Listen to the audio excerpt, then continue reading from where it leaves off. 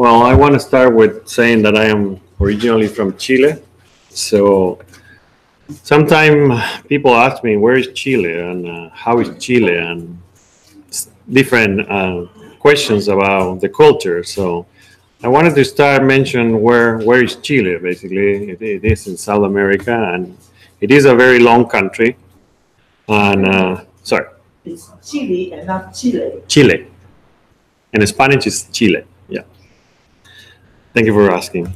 And we have a flag that is very similar to the Texas flag. So sometime when I have a shirt with my flag, or we have the flag somewhere, people confuse me if I am from Texas. It's kind of interesting.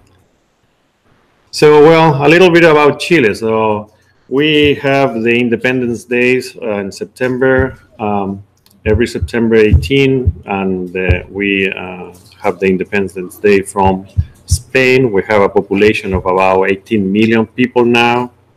And as you can see there, we are the 64th largest country in the world and the 38th largest country in the world by area. So we are very narrow. You can go from the mountains to the ocean during the day. So you can go ski and then go diving. Well, the other way around probably, because the high would dive. But it's very long.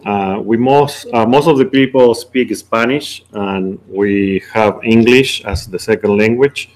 We have multiple native cultures along the country, and I am going to show you later about that. And the name of the country is not very well identified yet, but there are a few theories about where is the Chilean name coming. So the Mapuches, native people from the central south part of Chile, they say that it's the meaning of the word where it's related to the end of the world, basically. The Quechua is another tribal that is in the south, and they are talking about the coal as the Chile, and then the deepest point of the earth. And again, the Mapuches have another idea that this is coming from the name of how the trile, which is a bird that make this chili sounds every time that you get close to them. So saying that, as you saw, the country is very long, so you can compare with US in there and have a better idea of how long it is. So you can go from one side to the other side of United States, and this is excuse me, a comparison about the length in the other sense. So you can go from Canada basically to Mexico City, and that is the country. So you have different weather conditions and different cultures and different type of food and so on. So we have, sorry, this is twist, but you can see that here, this is the north part of Chile and this is the south. But because the names are in that position, we have 18 different native groups going from the very north. And if you are not familiar with the very north part of Chile, basically we don't receive much rain at all. So it's super dry, especially in the middle of the mountains. And the coastal zone receive a little bit of rain. And then in the south, it's mostly rain and snow most of the time. So the country is divided in 15 regions, and I believe they are changing those. I am not sure if right now there are still 15 or not. But again, you can go from the north, very arid desert, all the way to the center, which is kind of a similar weather to Monterey Bay in California, and then you go south, which the weather is very similar to Alaska, basically. So as you can see in that picture, you can see the mountains, you can see the snow, and you can see a lot of buildings. That is the city, the big city, which is the capital, where the name of the capital is Santiago, and it's kind of in the middle part of the country. And the capital has the highest population of Chileans in there. I think now we have 8 million, 9 million of people in that only region. So I am going to show you a little bit of the country. So these pictures are from the north part of the country, This is the high mountain or altiplano, where we have wild animals in there. We have lakes, and a few years ago, my family and I went over there, and we were hiking above 14,000 feet, and it's very nice. And then this is the city where I was a student for my bachelor degree. It's Iquique. And basically you have the mountain, and then you go to the middle of the valley, and then you go down to this big city, which is located in this area here. It's called Iquique. Then these are pictures from the central part of Chile. So this big city is called Valparaiso, and it's located in this area here. And this picture is Easter Island with all the moais facing the island. And then we go to the south part. So this island here is Chiloé, and this is the kind of church that they have in there. We have a lot of different cultures coming in the last few centuries to the south part of Chile, and so we have a lot of people coming from Europe to that region. And then you have Torres del Paine. It's a very well-known place in the south part of Chile, close to Punta Arenas. So why I mentions this information about Chile, because Chile has been very well known for the amount or the number of earthquakes that we get there. Actually, we have the largest earthquake in 1960 in Valdivia, which is around this area over here. So that was a 9.5. Was very big. We have big waves. A lot of people die. And this picture showed the other big earthquake in 2015. And in the colors, you can see the propagation of the waves. And the lines here basically are the timing from the center of the earthquake going out. And you have around 14, 15 hours after a big earthquake happened in Chile that we may be receiving some waves, depending on the strength of the earthquake and the position of the earthquake and how deep the earthquake is, and some other factors. So again, I was born in Chile. I was most of my early life I was in Santiago, and then I moved to Iquique. So this is a view of the university where I was studying. So we were doing a lot of research in the coastal zone, and also diving far from offshore and doing a lot of research with fisheries. So we study different species, very important species for the economy of the country. Then I moved to the central part of Chile, close to Santiago, but in the coastal zone, where is this international marine station in the city of Las Cruces.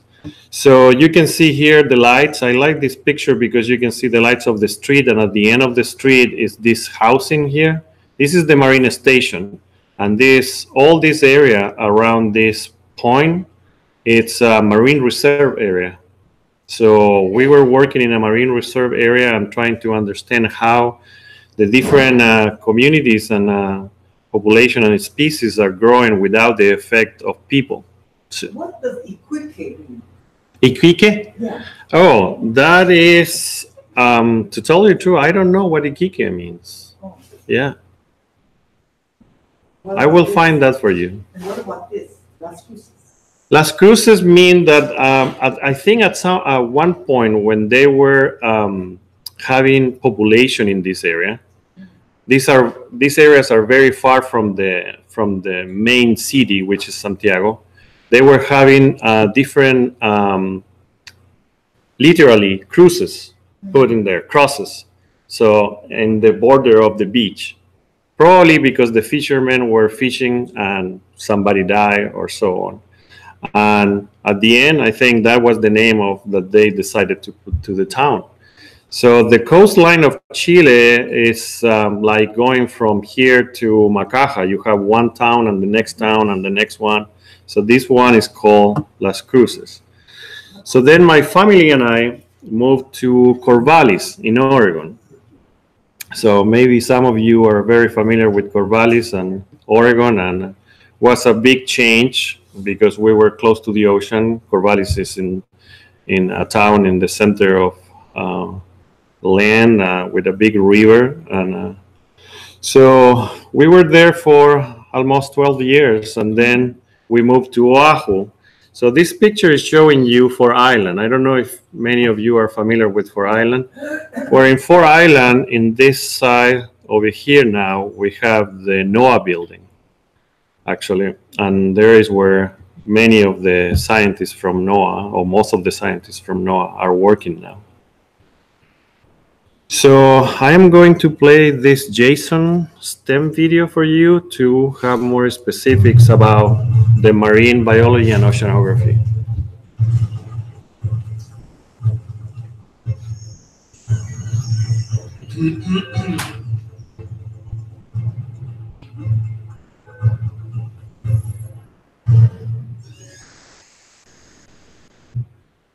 Hello and welcome back to JSON Live. My name is Patrick Shea, and we are here with our STEM Career Series once again, where we learn about careers in science, technology, engineering, and math from role models currently working in those fields. Today's role model is Dr. Roberto Venegas. He's an oceanographer with NOAA's Coral Reef Ecosystem Division. He's joining us today from Hawaii. We're going to learn all about Roberto and his career as an oceanographer in just a moment. But before we do, I want to remind all of you out there that today's event is live and interactive. We'll be taking your questions. You can send us questions to the box just below this video window, and we'll try to get to as many of those as we can today. Right now, I'd like to welcome Roberto to the program. Great to have you, Roberto. Thanks for joining. Aloha from Hawaii, Patrick. Aloha. How are you doing? I'm doing great. So we're really excited to learn all about your career as an oceanographer. Why don't you get us started? Actually, to get us started, I want to bring in a question from Mrs. Dad's class. We have it right here. What exactly do you do as an oceanographer? Well, let me start thanking you for inviting me to talk about science today. And well, I can tell you that I am an oceanographer working for NOAA Fisheries, specifically with the Coral Reef Ecosystem Division in Oahu, Hawaii. As you can see in there, we have a map of the Coral Reef Ecosystem Division areas where we go on monitoring and sampling. Let me start with mentioning that oceanography is a science that studies the ocean and has 4 disciplines. We have biological oceanography, physical oceanography, as you can see there, chemical oceanography, and geological oceanography. Biological oceanography is more related to plants and animals in the marine environment. Physical oceanography is related to the condition of the process in the ocean.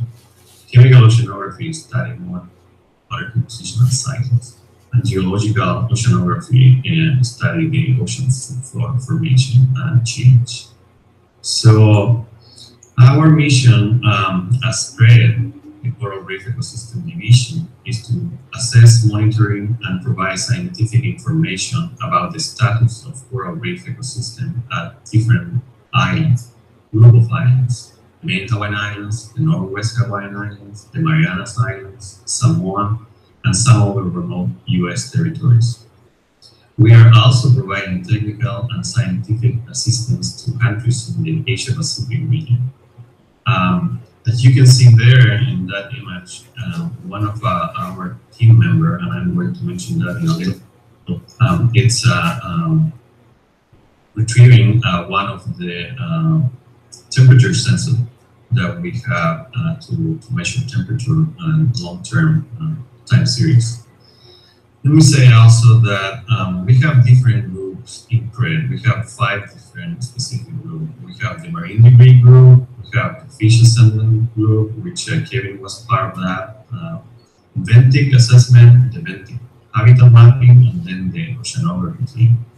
In the oceanography team, which is called the O team, we have 7 people in there. We are all scientists, and we do different aspects of oceanography. The O team is responsible for the maintenance, deployment, and retrieval of oceanography instrument, data analysis, interpretation, and dissemination. To complete these tasks, we use different platforms. Those goes from large vessels. We have our own vessel, the Ilialakai, which is standing all the time in Pearl Harbor in Hawaii. And we also have small boats where we do specific boat operations. Because this vessel that you are seeing is a large vessel, so we cannot reach very shallow areas. So we need to use these small boats where you can feed between 6 and 8 people. And you can see in the boat that we have the dive and some oceanographic instruments in there when we go to the water. So let me tell you that you showed before some kind of equipment that we have. And we use lift bags and heavy weights. We deploy those heavy weights in a specific location, and then we use giant instruments. Yeah, that's the pictures.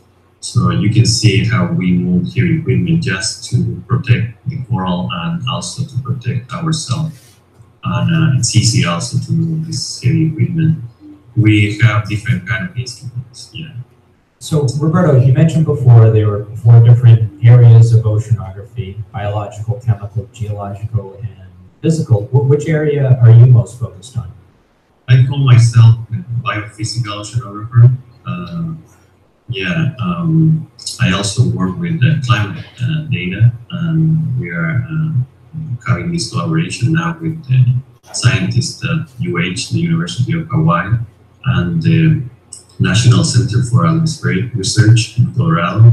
And we are trying to understand from the biology and the physics point of view how these new predictions about climate change are going to affect specific areas, specific coral reef ecosystems around the world. So I understand that one of the tools that you use quite frequently is remote sensing, or gathering data from satellites that orbit around the Earth. And we have some video here from NASA that we'd like to show that kind of puts some of that, how you use that into context for the students out there. Can you lead us into this video? Let us know what we're going to be looking at? Sure. What you are going to look now is a short video from NASA. The title is "The Ocean, a Driving Force for Weather and Climate." And basically what you are going to see is a nice overview of ocean process observed from space. Basically from sensors, different kind of sensors that we use to analyze the processes that are occurring in the ocean. Awesome. We're going to take a look at that right now. So, Earth is the water planet. Although 40% of Earth's population lives within or near coastal regions, the ocean impacts people everywhere. Most of Earth's water is stored in the ocean, a driving force for weather and climate.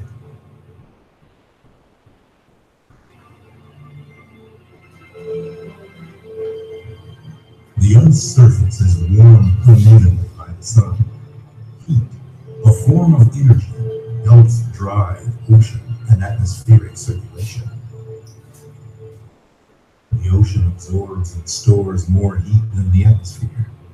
Both the atmosphere and ocean move. The atmosphere does this quickly, the ocean slowly. At the ocean's surface, winds drive currents.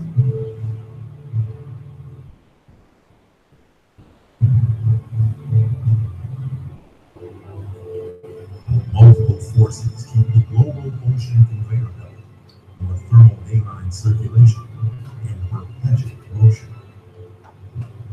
Below the surface, deeper currents are driven by differences in density,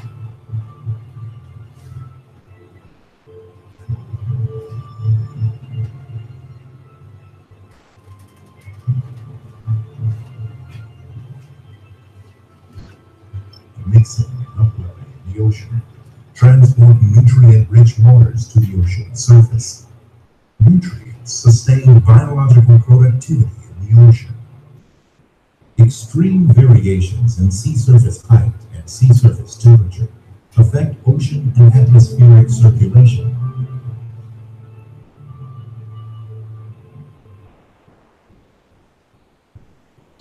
El Nino and La Nina occur when changing wind patterns displace warm and cool water in the equatorial Pacific.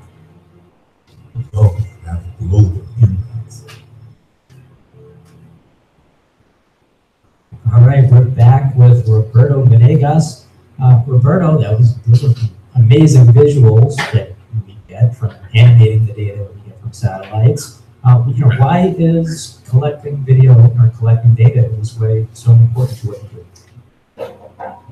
Well, basically, what we do as oceanographers, and we started a long time ago doing this around the world, we have very patchy data sets. So we can go on a cruise to a specific region that is very expensive, and then you need to come back. So you lose the timing between that cruise and the next one. So having this information from satellite can provide you continuous data sets that you can analyze and be more clear about what you are trying to understand. If you are looking for temperature, you can have today basically full data set, 4-kilometer resolution for the entire globe every day, and some sensors every 3 hours. So yeah, it's amazing what we can produce. So to have these tools and to have this data to better understand oceanography processes, change,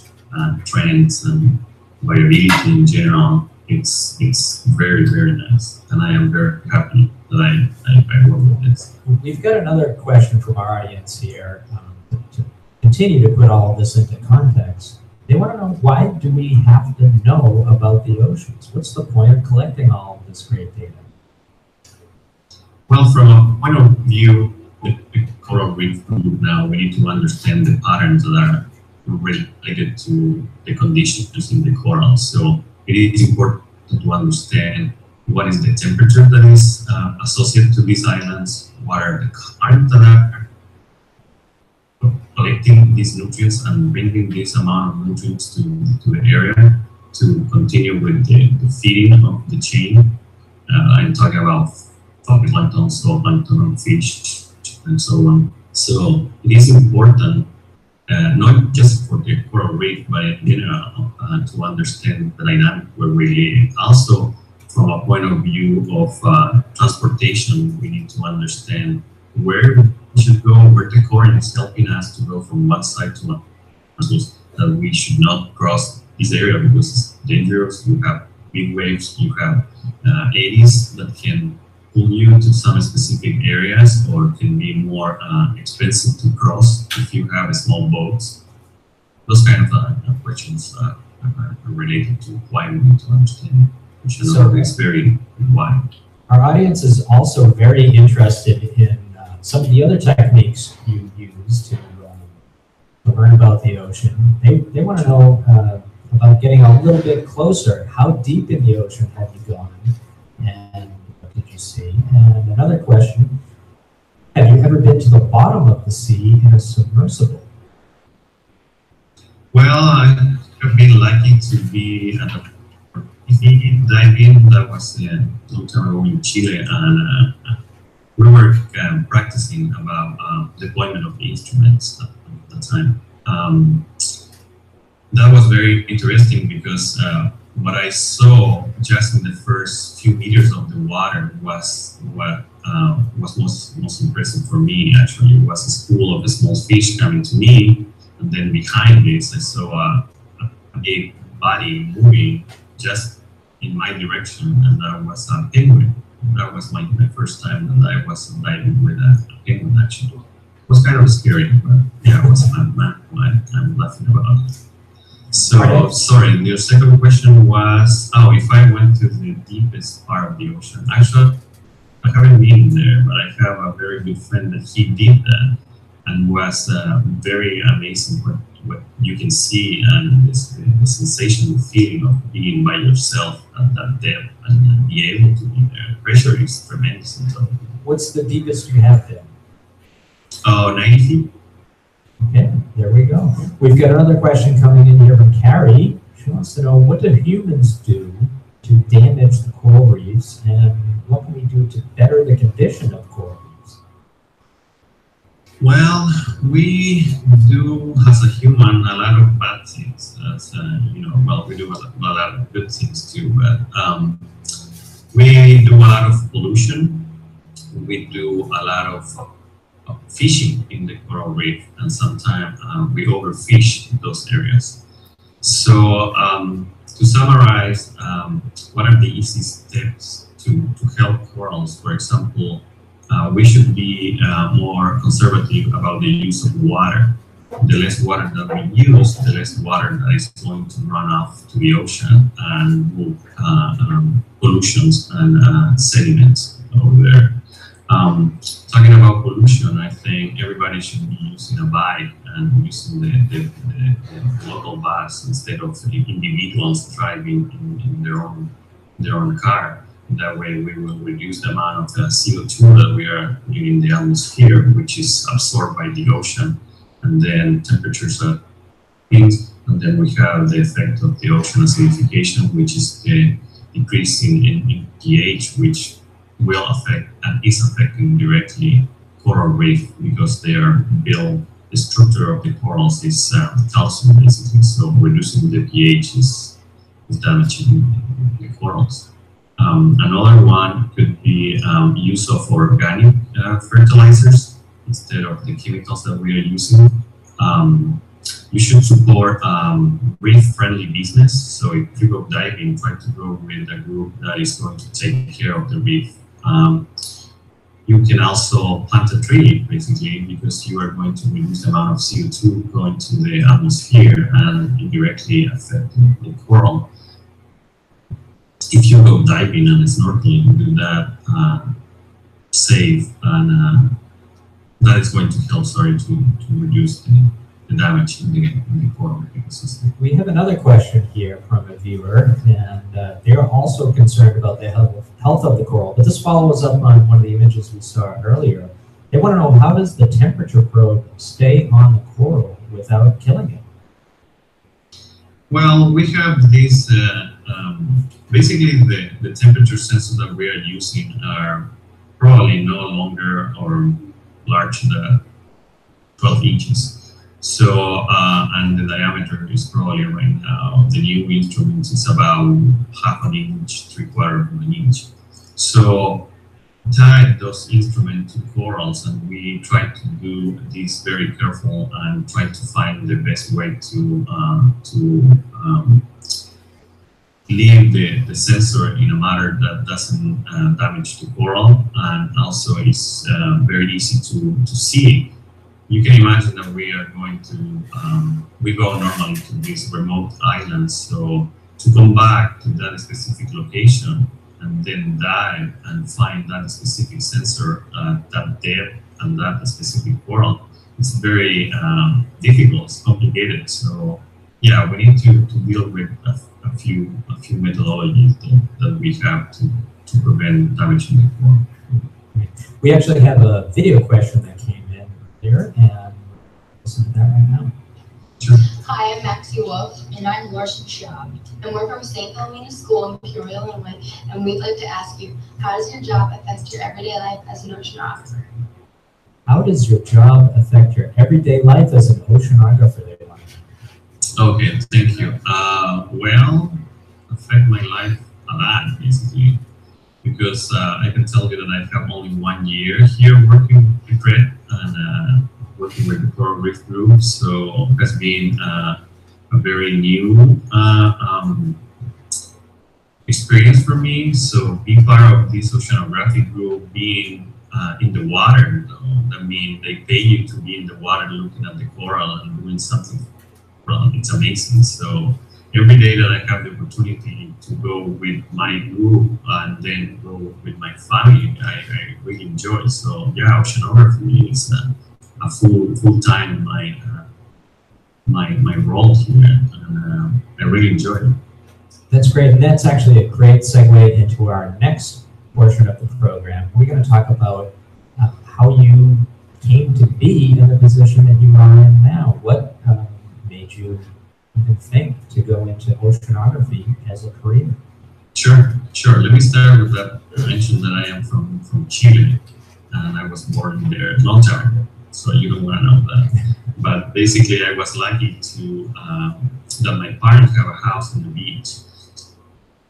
There every summer, every winter break, every long weekend. So I was in the water every single time. So as you can see here, I put together this map where on the left top part you have a map of South America, and you can see where Chile is located. Well, on the right side you have the same idea, and then you have Chile there. I was born in Santiago, which is the lowest arrow there, and then I moved to Iquique when I was 17.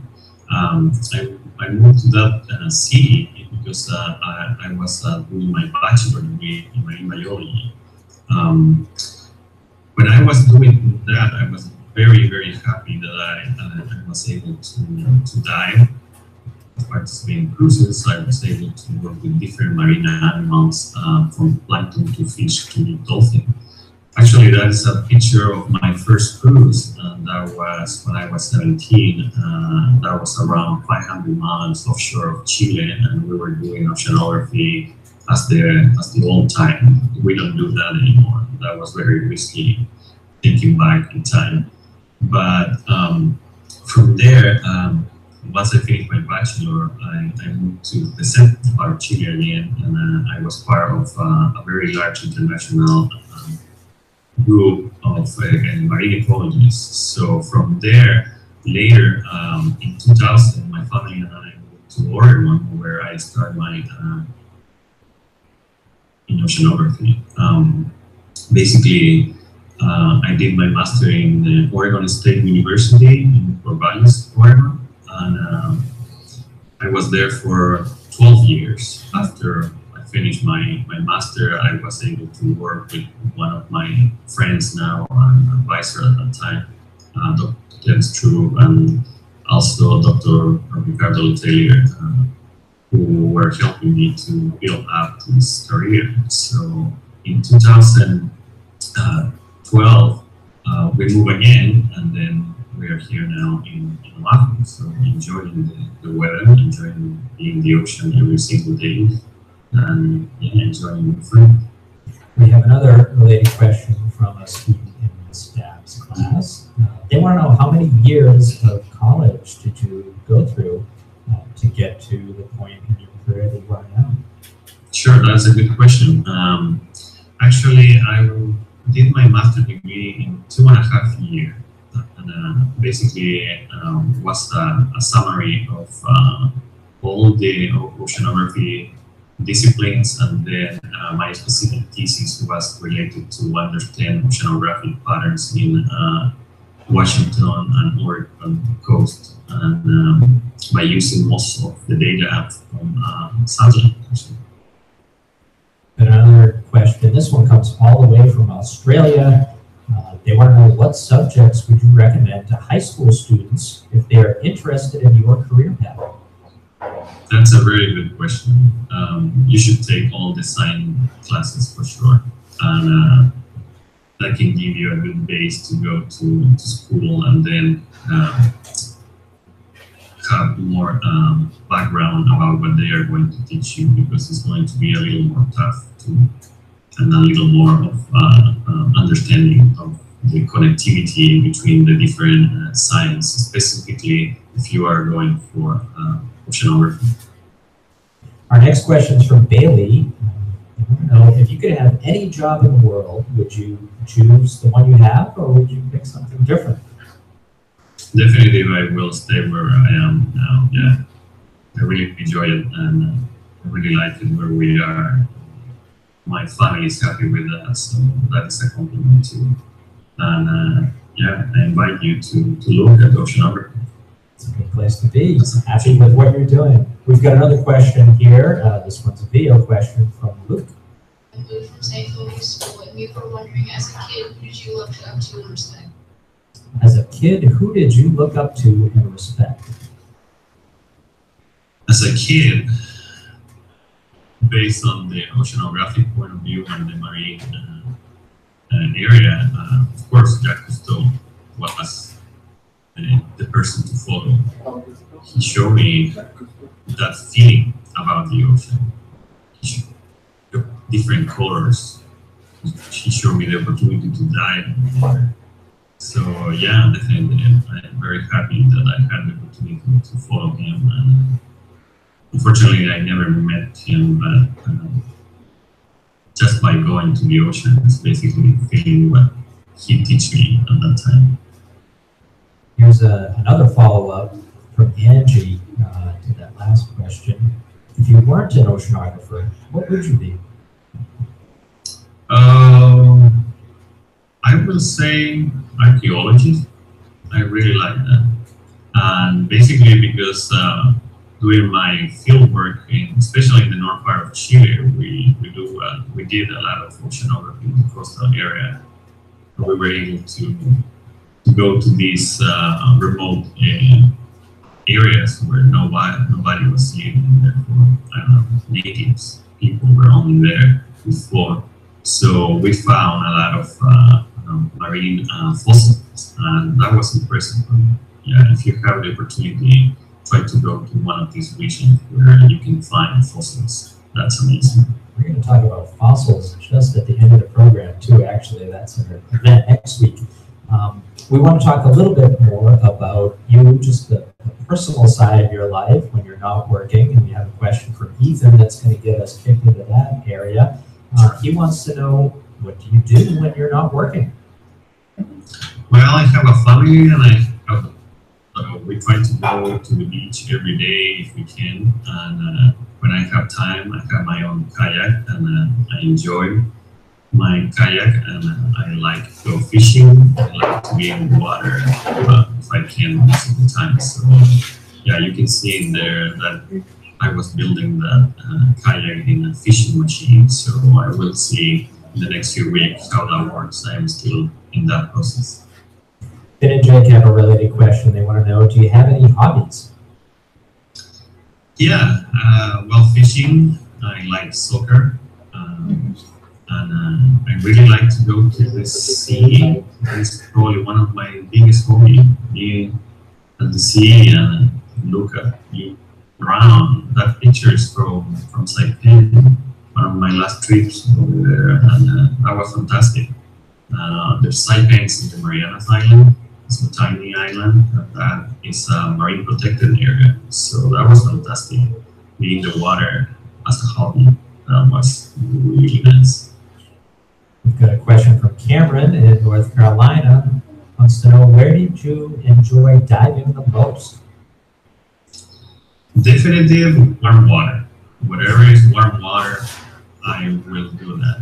I was, as I mentioned before, I was in Oregon, and unfortunately, we have a lot of whaling, which is basically the movement of water from the deep, which is cold, coming to the surface due to wind effect. So what you have in there is basically almost year-round cold water. So for diving was not very good for me, but I have friends that they really enjoy it. So it's another view of what's in the ocean. You have different species of fish and different sizes, and yeah, colors. And yeah, you should try to. We've got just a few minutes left in the program, so we are going to go rapid fire into Q&A mode here. And actually, this next question, we just touched upon it. It's from Miss Boulder's class. They're in the Pacific Northwest. They're surrounded by water. They want to know how you compare the biodiversity of Hawaii with Puget Sound. Oh, that's a really good question.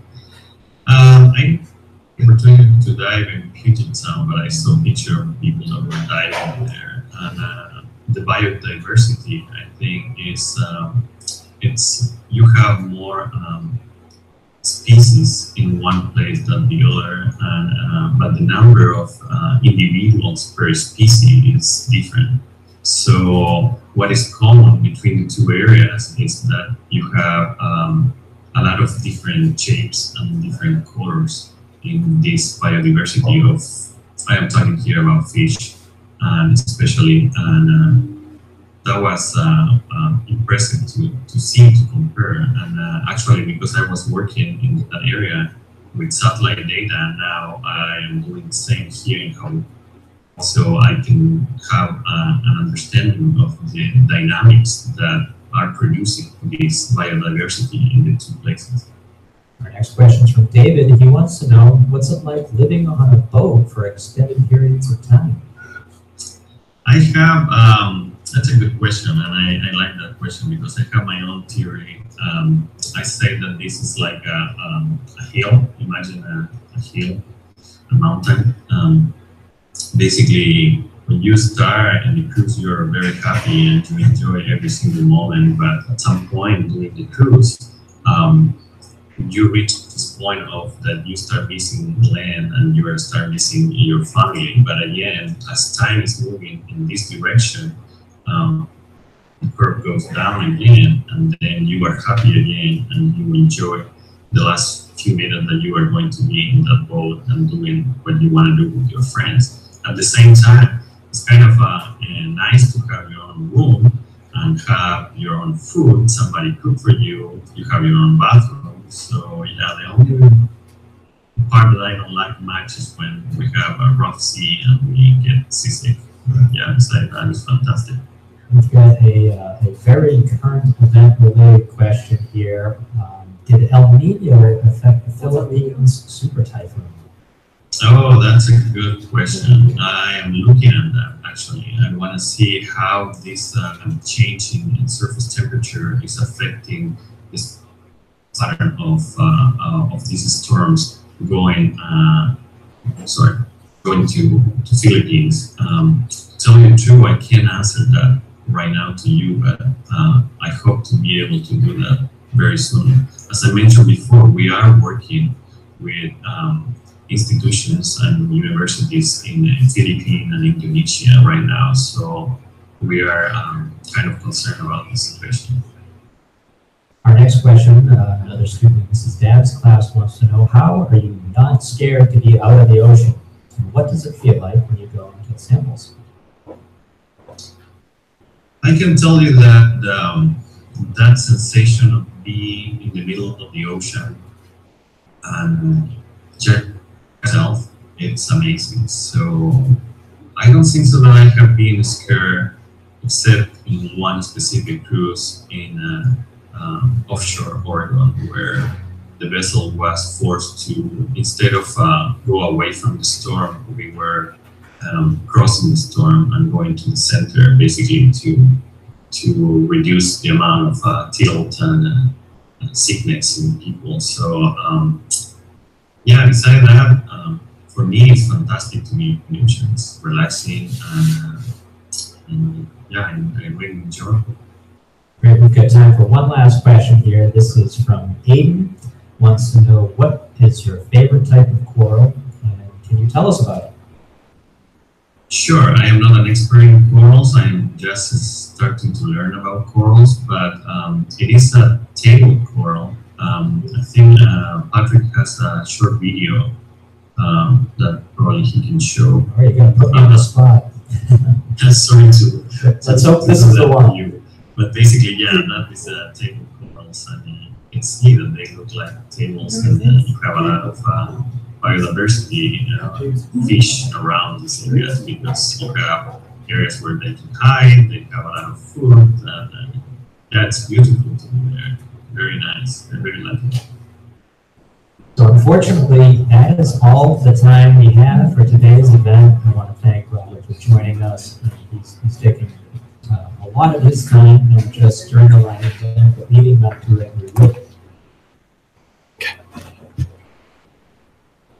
So we are going to continue with the presentation, and so I am going to show you now some of the analysis and results that I have been working on during this 6 years that I have been now here. So first I want to clarify what is the fact between what is weather and what is climate. So you can see in there that weather is what we see over a short period of time in a given location, versus climate is the average of the weather pattern that we see over a long period of time. So you cannot relate weather to climate except when you do this long-term average. And so to understand some of the effects of the climate change due to the warming of the ocean in this case, we study how the temperature, the change in temperature conditions in Southeast Asia will affect a specific species of fish, in this case, skipjack tuna. So what we did was basically to analyze data from this region in Southeast Asia, where you can see Philippines and Indonesia here. And what we, specifically what we do was to analyze climate data projections. So how we understand the temperature is going to be in the next few, or until 2100. So what we did was to basically compare, and you can see here, I think, yeah, the year 2055 to the 2015. So here in the different colors that you see in the color bar is the change in temperature that you are going to have at one specific location. So saying that the yellow and red colors are going to be positive and the blue, light blue and dark blue are going to be colder. So in 2055, in comparison to 2015, all the area is going to be a little bit warmer. So when we do the same comparison, but between 2015 and 2100, we can see that the change in temperature is going to be higher. So you can see that most of the region, if not all of it, is going to be above 2.5 to 2.5 degrees Celsius. So that change in temperature, knowing that the trend in temperature is going up, is going to affect the different species, and in this case, skipjack tuna, because they are used to be in colder water based on this trend and looking at the long-term temperature. So what we were looking specifically was to identify, by looking at this change in temperature, how the spawning of skipjack tuna is going to happen. So this is probably very overwhelming for you guys and for me too, but I am going to try to explain what's happening here. So especially I want you to look at the right side of this figure. And basically what you have in here is February of 2010 temperature and June of 2010 temperature. And then we jump to the second row, where you have March of 2040 and July of 2040. And then we go to the next row and you have March of 2070 and July of 2070. And then you have March of 2099 and July of 2099.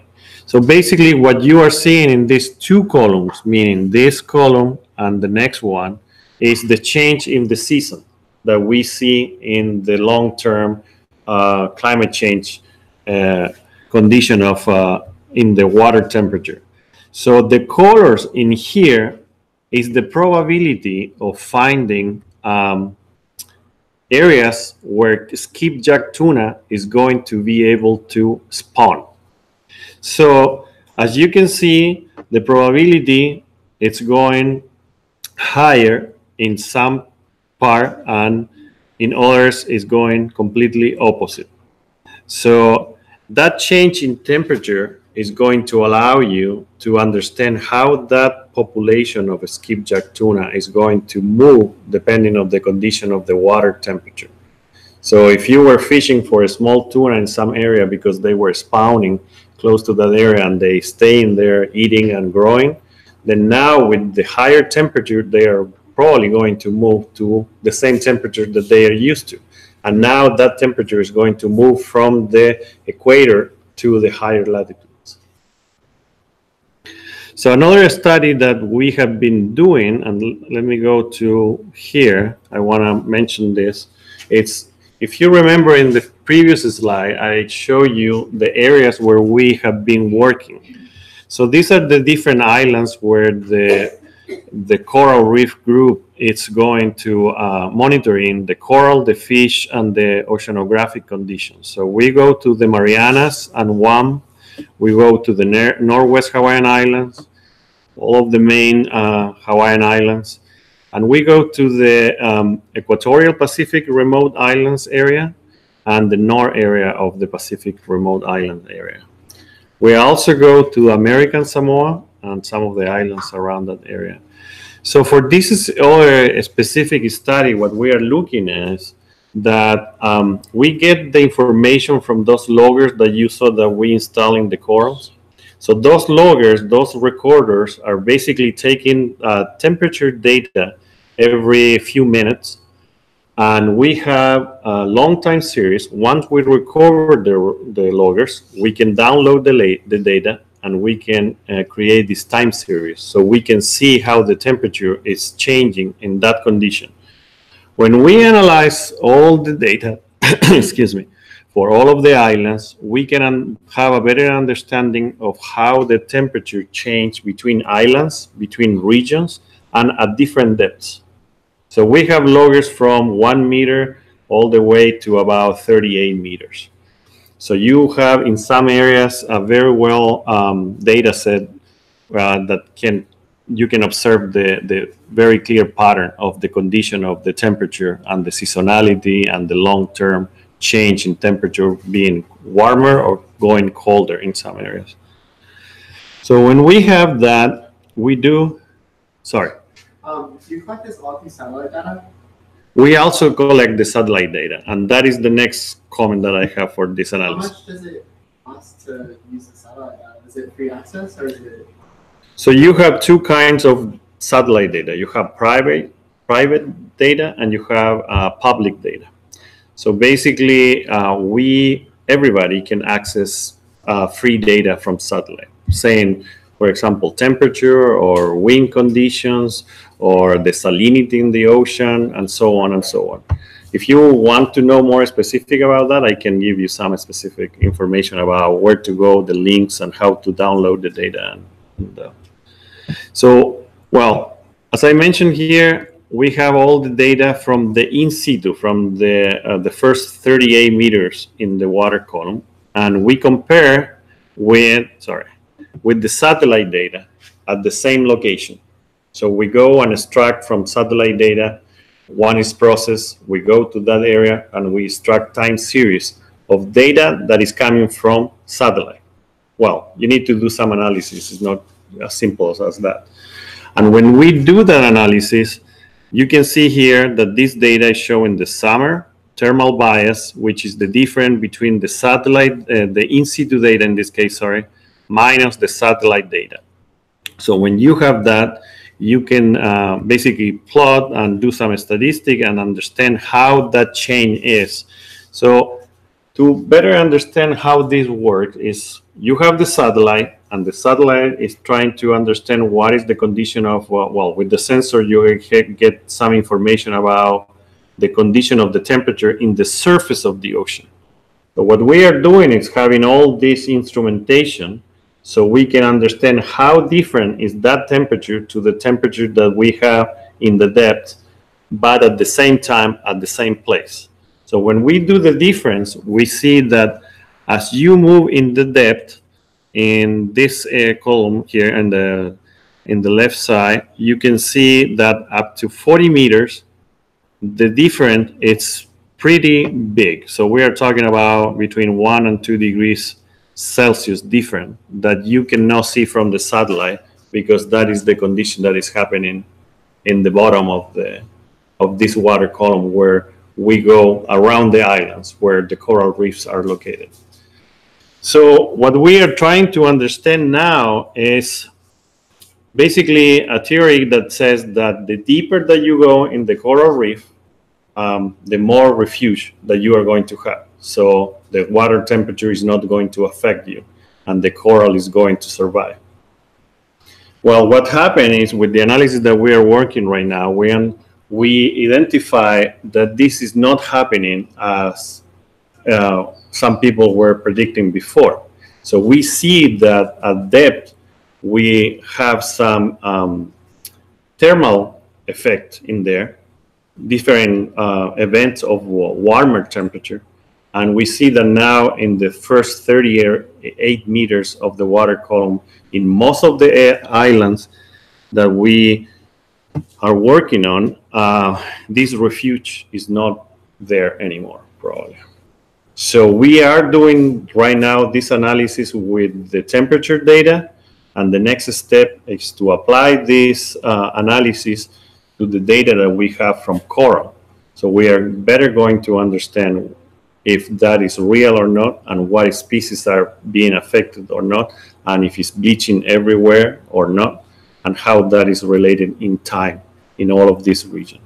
So that is the other analysis that we are working on. So saying that, I want to thank everybody for coming today, and these are some pictures of my family, and actually my 2 kids are over there. My wife is over here, and our dog is not here. But so again, thank you very much for coming. We have time for 2 questions. Only 2. Just 2. Oh, I didn't show 2. that one. 2. Oh, So go with your question and your question. Okay? Okay, I have a misconception, but I think I learned something from your chart. Okay. I That's always good. thought El Nino, the phenomenon of El Nino, Yeah. was a movement of water by the equatorial region Yep.